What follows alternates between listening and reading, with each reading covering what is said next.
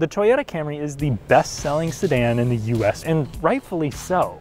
While it doesn't bask in the limelight and its sporty personality is a little misleading, its approach to a family ride is refreshing for today's market, and I'll show you why.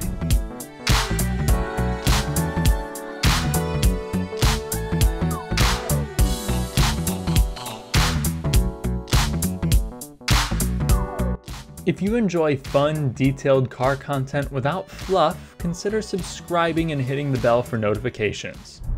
The Camry has been the rock of Toyota's lineup for quite some time, and for 2023 it continues with very few changes. Well, really just one, and that's the refreshed nightshade trim that includes tweaks like bronze wheels, which do look mighty cool, especially with the new for nightshade reservoir blue, which is a properly mean combo for a Camry, and that's going to be available for SE. You'll have four main trims with the Camry: the LE, SE, XLE, and XSE. All of those trims will be available with the hybrid or the standard 4-cylinder, where the V6 will be only available with the XLE, XSE, and then a TRD edition, which really takes the aggression to a completely different level.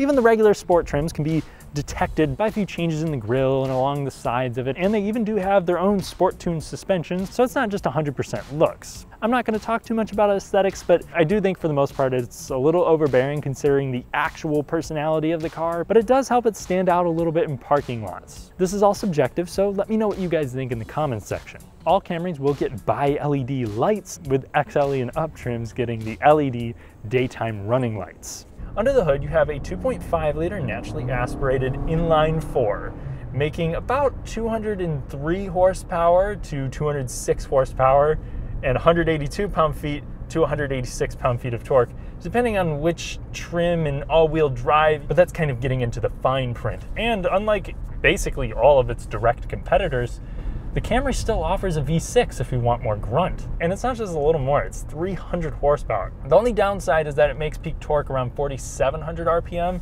so it is something that kind of needs to be wrung out to really feel the extent of the V6.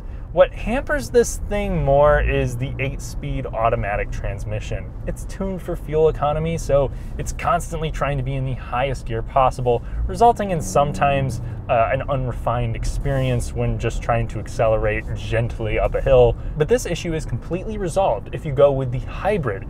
So that setup is going to make something around 210 horsepower. Toyota doesn't give an exact torque figure, but the similar power plant in the Toyota RAV4 gave me a 0 to 60 of 6.9 seconds. Kind of blazing for that thing, and that had all-wheel drive. You can get all-wheel drive with the Camry, but that's only going to come on the base 2.5-liter non-hybrid setup. The electrified version uses a 118 horsepower electric drive motor and then a separate motor for charging the battery, all of which use Toyota's D4S system, which combines direct injection and port fuel injection. That way it can keep the intake valves clean for many years to come and still improve efficiency. And if you'd like to improve your buying experience, let me recommend Royal South Toyota in Bloomington, Indiana. The kind staff there let me test drive a couple Camrys for this review. Royal South is a straightforward, established dealer here with a diverse inventory. If you're in the market, check them out. Unlike some other new Toyota hybrids, the Camry hybrid embarrasses the already impressive standard car in MPGs. You can get up to 53, which is kind of staggering for what it is. Definitely encroaching on Prius territory. And the CVT in there isn't exactly your usual CVT, it is still continuously variable. It uses the charging motor to control the speed of the planetary gear sets and helps incorporate the drive motor or gas engine differently for various scenarios. The result is you press the gas, it immediately responds with electric torque and takes the engine to the exact RPM that you need to be at. It might get a little annoying to some people because the RPMs do jump and drop kind of quickly, but it is effective and much more responsive than the powertrain that I'm in currently. And it will also be a little bit quicker. But let's find out what the regular model does to 60. For this test, I'll just shut off traction control, shut off AC, and then put it in sport, which all cars will get sport mode, but you will have to go with one of these sport trimmed models in order to get paddle shifters. But you'll still get Toyota's kind of special manual mode in every trim. Very little drama off the line. 8-speed has some pretty good aggressive ratios. That was pretty smooth, adequate thrust. 60 came up in 8 seconds. Admittedly, we started to go a little bit more downhill at the end there, but with a 2,900 foot DA, that's respectable. Just a little disappointing given the power to weight ratio. It's part of the downside of having an engine that makes peak figures high in the rev range. The smooth and strong lines continue around the side and rear of the Camry. I also like the wheels. These are 18-inch alloys. You'll have 17s on the base, 18s on the XLE, 19s on the XSE. One thing I really should note, and this applies to a lot of different Toyota vehicles, is they offer a complete plethora of different packages on each trim. It can be a little frustrating because if you want one of those specific packages, right now it's going to be kind of hard to find, borderline impossible. So I'll try to just hit some of the bigger standard and available features here for you, like proximity smart key unlock and lock. It's not going to come on the SE or LE trim unless you find one with the convenience package. It's standard elsewhere. One rule of thumb, the SE is an LE with special sauce, as is the XSE to the XLE. Exclude for the TRD. Really, it's kind of its own thing and more of a base spec, just loaded up with as many sporty things as they could imagine. Another thing that you'll get with the racy Camrys is a spoiler, something that is rightfully enlarged on the TRD spec. While acceleration in the 4-banger is about as exciting as a person whose personality is Greek life, at higher velocities the engine doesn't lose much motivation and gas mileage is 39 on the highway with the trusty 2.5. But if you spec it with all-wheel drive, the EPA ratings rivals a similarly priced all-wheel drive RAV4, but still better than the V6 front drive only Camry. Put the transmission into eco mode and you really have to kick it in the crotch to wake it up. Accelerating up to highway speed is a pretty easy task for the thing. Traveling about 65 miles per hour in eco mode, we're looking at around 1600, 1700 RPM. Road noise and wind noise are pronounced, but seems about average for the class. It does feel like it'd be a really nice highway family cruiser because of its composure at speed, reasonable noise levels, low RPMs, and that manual shift mode, which basically allows you to manual shift or really just select the highest gear that the transmission is willing to go into. So if you're in a hilly area and you want to keep it below 7th gear but still let the car handle everything, you can do that. But another thing that makes this very road trip worthy is its plush, simple interior. While I never found the interior of the Toyota Camry to be cutting edge, it's definitely starting to show its age even more since this came out in 2018. And it's weird to think that makes this 6 model years old now?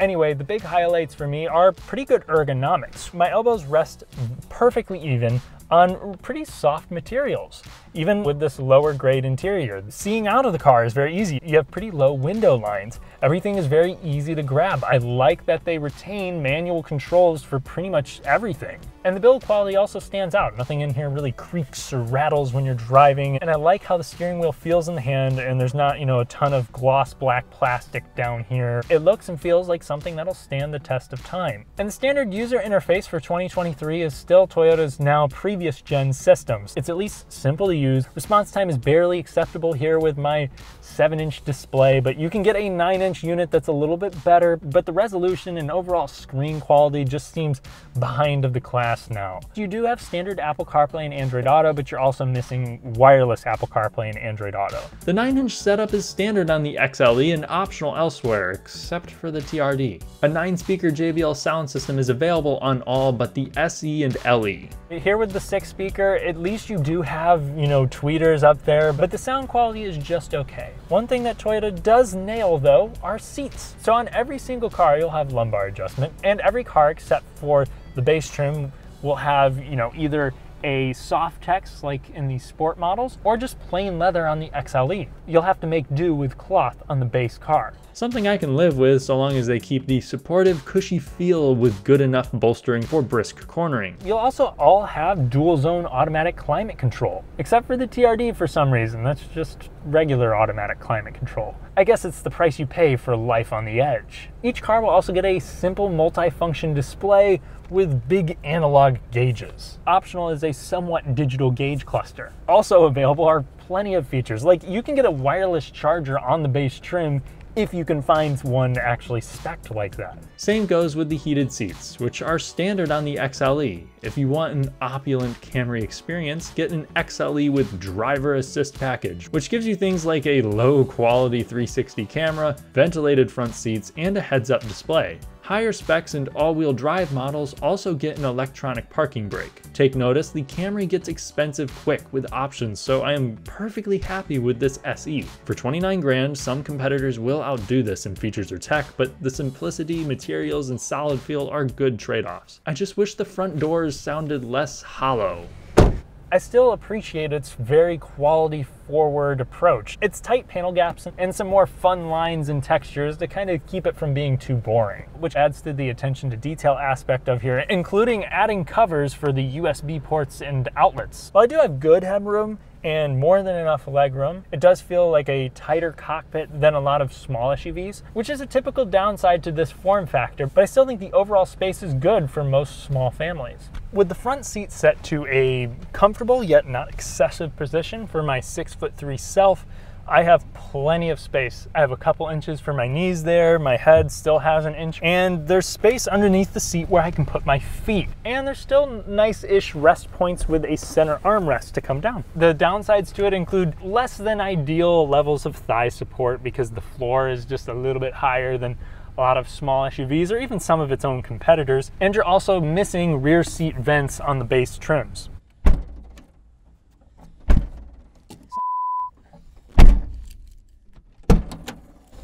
The trunk of the Camry is not going to be SUV replacing size, but it's close to it. And it has nice little practical bits like standard rear seat releases.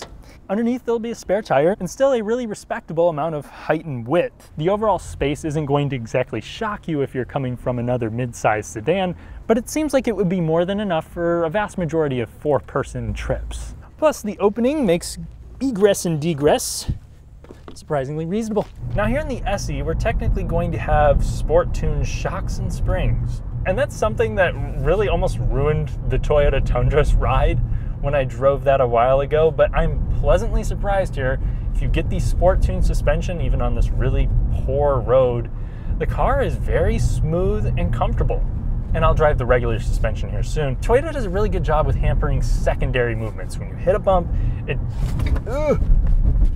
really good brakes too. Actually, that's something I do want to talk about. They're not as grabby as a lot of new cars these days, but it does make it pretty easy to modulate, and I mean, press a little harder and you'll get to stop quickly. But as I was saying, Toyota does a good job with reducing secondary movements. You hit something even a little bit larger and the cabin reacts and then stops. It doesn't jiggle about. You're gonna have independent suspension all around here, and that's a benefit to it. Even with the sport-tuned suspension, it's not exactly stiff. Yet its composure impressed me for a car that is notoriously known as the anti-driver's car. With a used XLE on the exact same roads, there's a slight but noticeable difference with the suspension. It is just a little bit softer, and I think that the SE is a little bit more taut. You know, I wouldn't say that either or is like a must-have, a difference that really makes the car, but if I could choose any spec, I think I would go with the sport-tuned suspension because there's really not much of a penalty for it. If I keep it in sport, the transmission still doesn't want to kick down as many gears as maybe you might want, but it does react a little bit more urgently to your throttle inputs. On this sort of twisty, imperfect road, the Camry is not fun to drive, but it does feel capable. It doesn't react super quick on center, but it still has a quick enough steering ratio where it doesn't feel, like a larger SUV. And through these corners, the body roll is actually reasonably well kept, and hitting these kind of cracks in the road mid-corner doesn't disturb the car. It seems like a reasonably well-tuned suspension. I'm also impressed with how solid it feels through these corners. And the Camry engines do feel kind of nostalgic, like something you would get out of an older car. It's just kind of coarse. When you start taking corners at higher speeds, body roll is still honestly kept under control. It does become more apparent that this isn't a sports sedan, but I'm not entirely hating this.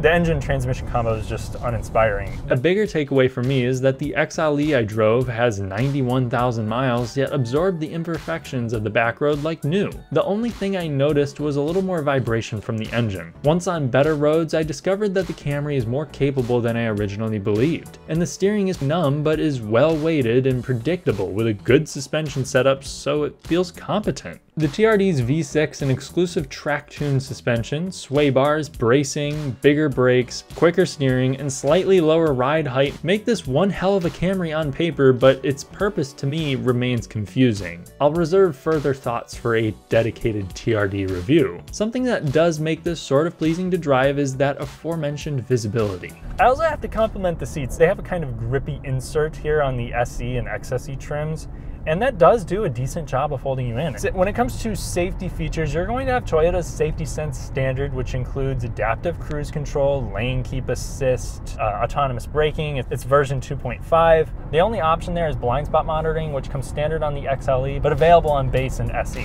Now, what about reliability? This generation initially struggled with the powertrain control module. After a reflash, problems dropped off. There was also a fuel system and pump recall. Some people have reported bad batteries and a draw on the system. Others report interior rattles. I will add I noticed a slight plastic creaking noise in the 90,000 mile XLE I drove. There are also more rare miscellaneous reports like clogged AC drain hoses. Overall, this generation seems to have less big money problems so far than the previous gens. If reliability is a top priority for you, the Camry is still a good bet. Toyota knows that this is the calling card for the Camry, but for the last 2 decades, they've wanted to convince people that the nameplate is about more than outlasting grandpa. It wasn't until this generation, though, where they actually gave it more virtues like a taut suspension, confident steering, and in my opinion, style, which can admittedly go overboard in certain ways, but it looks and feels more special. It's far from perfect. I still prefer how the Accord feels on a back road, and that has a slightly more luxurious, practical interior, but the Camry offers a simple, comfortable experience with quality you can trust, like it always has,